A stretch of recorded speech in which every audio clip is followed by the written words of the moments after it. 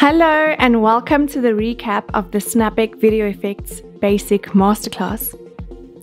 My name is Veronique and today we will do a basic VideoFX tutorial, but we will continue to bring you updated content monthly, so make sure you subscribe to our YouTube channel. Please keep in mind that this method we are showing off today is simply creating a very basic overlay. However, if you have experience with more advanced programs, such as Premiere Pro or After Effects, you can simply export your animation with transparency and upload it here in the overlay section of the master settings. Alternatively, for those looking for custom animations, we have partnered with Photo Booth Graphics, and you can find the link to their website in the description down below. Let's jump in. To start, click Create Event. Then on the next page, click Create Enterprise Event. Now you can select the various features to enable on your event. For this tutorial, we are only going to select Video Effects and click Next. Now we want to enter all the event info related to this event. Things like event name, start dates, and end dates. Please bear in mind that events can last up to 48 hours if you are on a per event basis. Let's click Next to proceed to the next step. Here you can select the various options to enable on your event. For the purpose of this tutorial, I'm just going to enable email, text, airdrop, and Microsites. Microsites are great for sharing. Lastly, let's enter an admin password to protect the event. This will be used to exit out of the event on your device. Now click Next so we can edit the email settings. On the email settings page, click Template Library, and then on the Edit the Template Email 3, click Edit Templates. This will open up the email template editor. You can edit anything that is inside of the green dotted lines, as shown here. For now, I will just replace the logo and then click Done.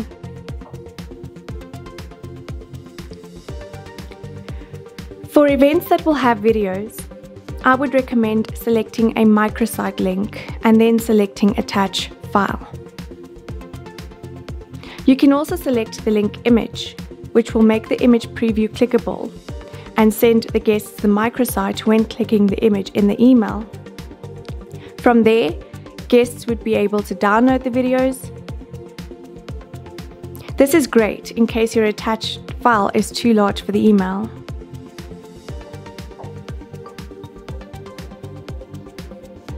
Let's click Next and continue to text messages. For text messaging, you can replace the text here.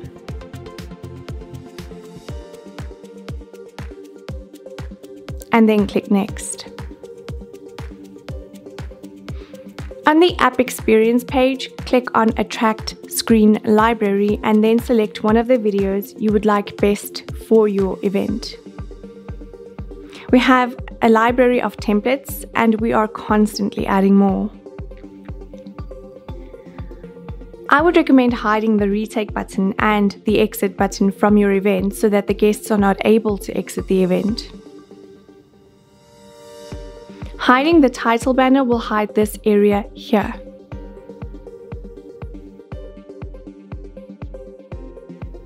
Let's go ahead and click Next to continue.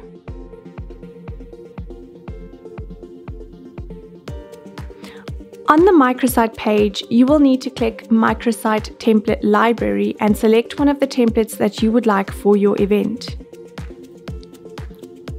Click Edit Template to open up the Microsite Builder. It will work the same way as the email template, whereby anything that is inside of the green dotted lines, you will be able to replace with your own branding or text. I will replace the top logo image as well as the bottom one.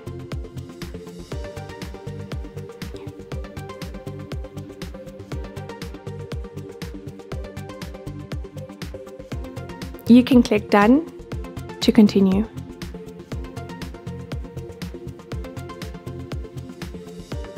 You can select the various microsite sharing options as well as hide the gallery button.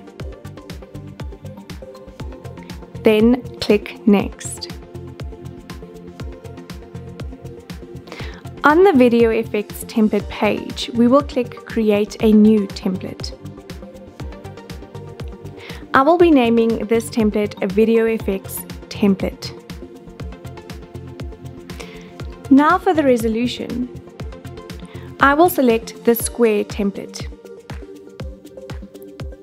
But please note that we have recently added a variety of sizes, so make sure you select the one that works best for your event. And then select the frame rate. For this example, we will choose 30 frames per second. Check out the article below to see the best settings for various frame rates. You can also upload a soundtrack. If you would like to hear your soundtrack playing while the app records at your event, you would just click Play Preview while recording. Next step, click the Recordings tab and now set the recording duration to 6 seconds. Next, click Timeline.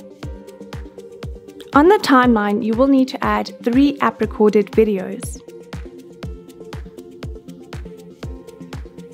Now we will adjust the 3 videos so that we have a total duration of 12 seconds.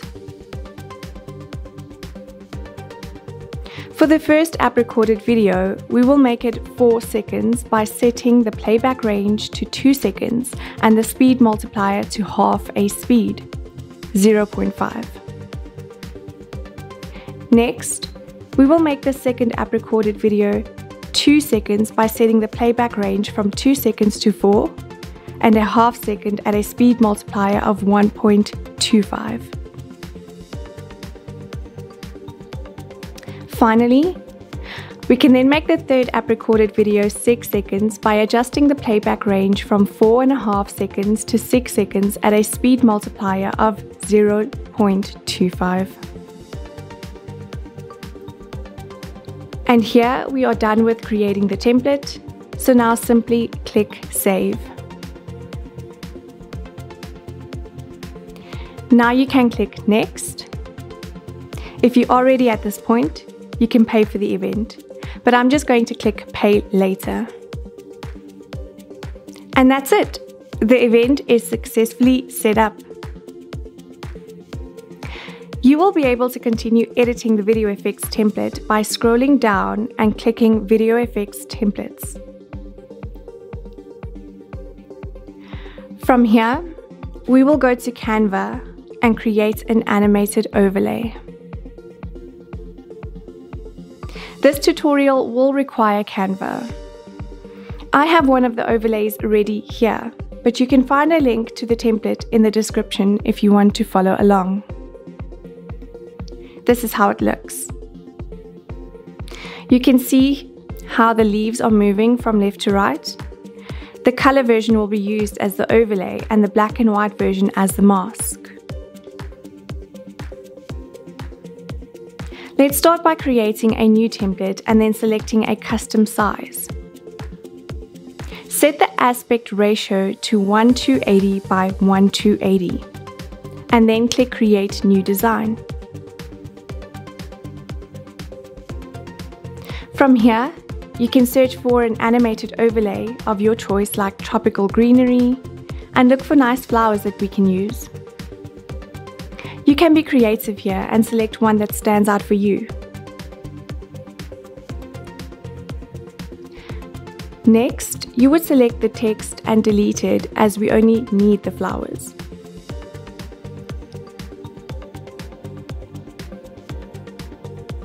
I will make the flowers larger and then move them down to the bottom of the frame. We are doing this to provide space to effectively frame the subjects. Now you can duplicate this layer by clicking copy and paste. Take the duplicate and move it upwards to the top of the frame. You can see how they have different flowers, which is what we want. Now we need to duplicate this layer and rotate it, so we have different overlapping flowers to create the effect you saw in the preview.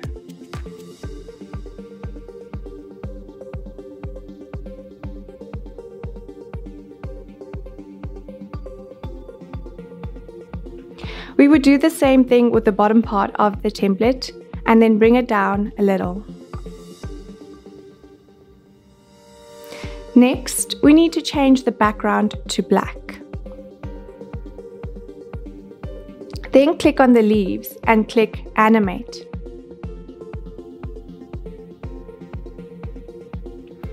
We will look for drift, and we will apply drift for all of the flowers individually, creating a really nice effect, as you can see here.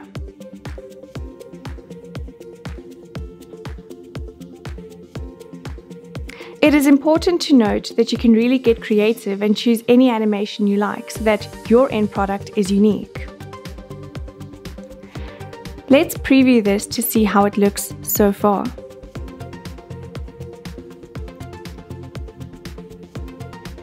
We will now change the animation duration to 12 seconds to match our video duration inside of Snappic. Make sure you preview it to be sure that we are not losing the flowers after a specific amount of movement.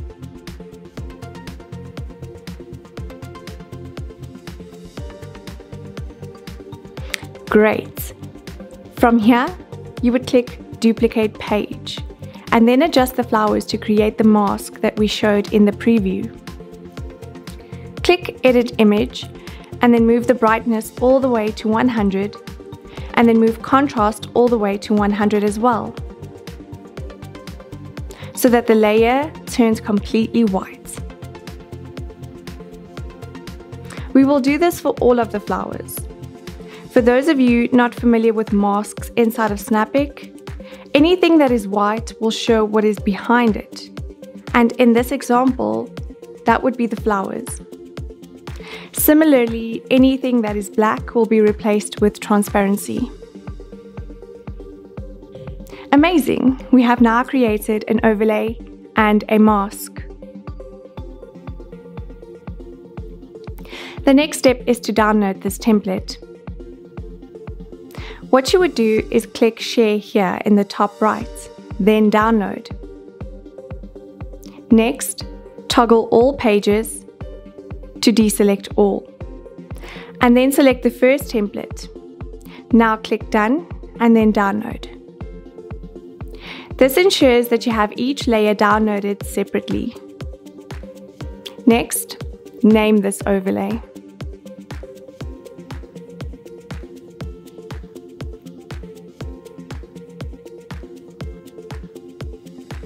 The last thing you have to do is download page 2, which is the mask using the same method.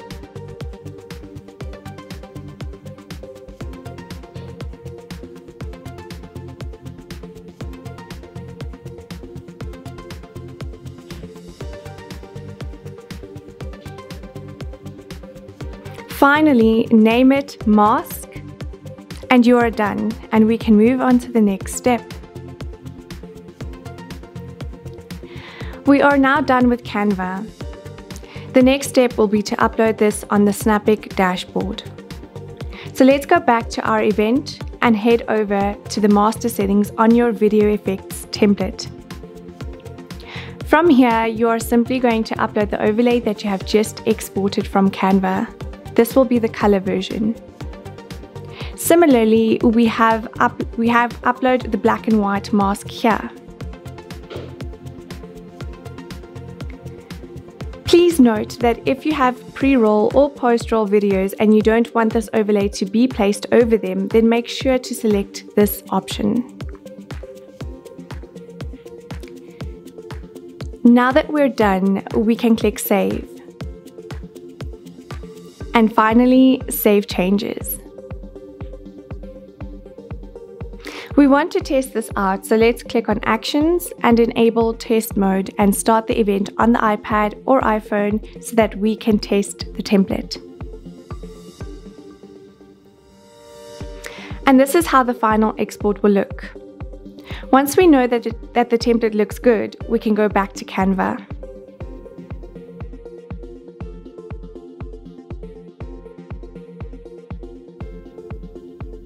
Let's open our template back up and choose from a stock video on Canva to replace in the background.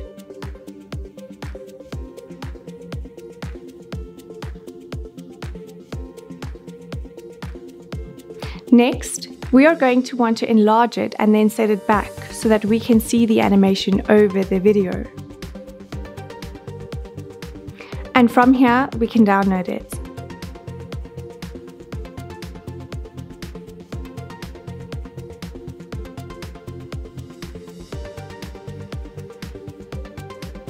And finally, name it Preview Video.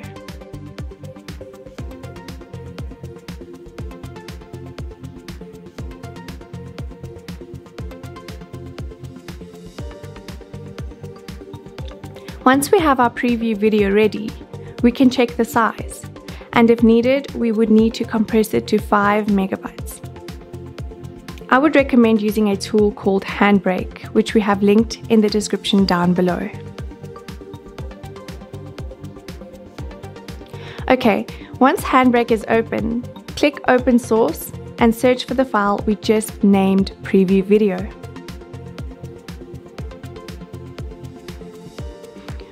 Open it and then under Preset, select to render it for web.